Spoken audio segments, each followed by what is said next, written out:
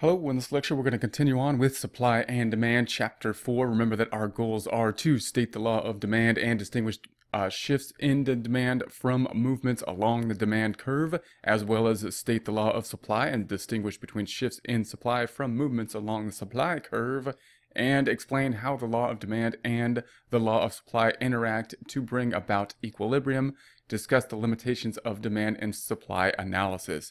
We're going to continue on with our discussion of demand. In this case, we've got the application demand shift. So remember, we talked about the difference between movements along the demand curve and the shifting of the demand curve.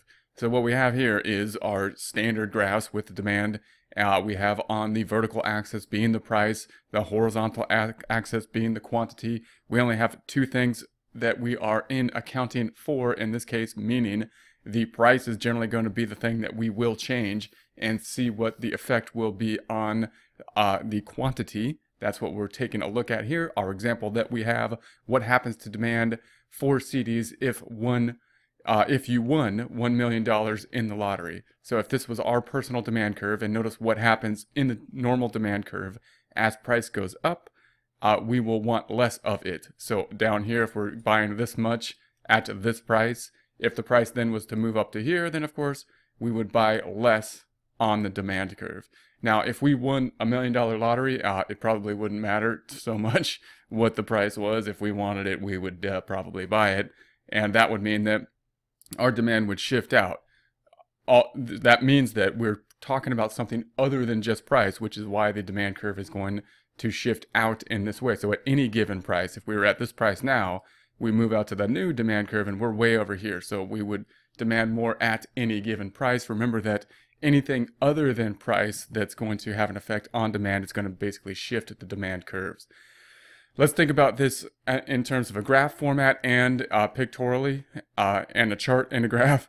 And then we'll talk about individual demand curves and how to graph them out, and then how to build basically and what to think about a complete demand curve for the entire market may look like.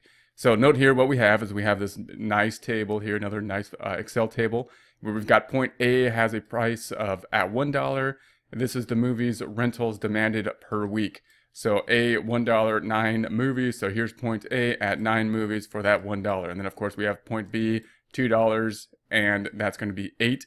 So we've got $2 here. Here's point B. That means people are going to get 8 of them. And then C at $4, we have 6. So here's the $4. The price goes up to $4.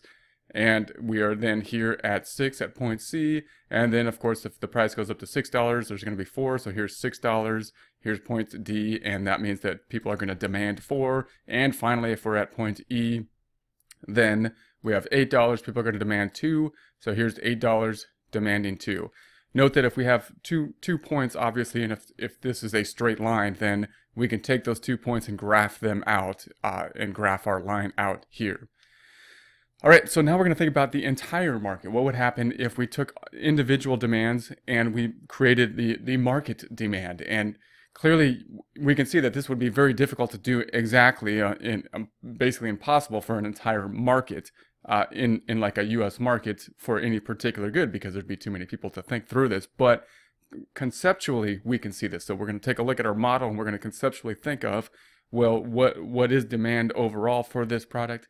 If we were to be able to take everybody's demand curves and map them out, basically be able to ask them and tell them and get the information from them in terms of the changing prices and what those changing prices would do to their demand, their purchasing, and then we were to add all of those up, all those options up, we can then come up to the market demand.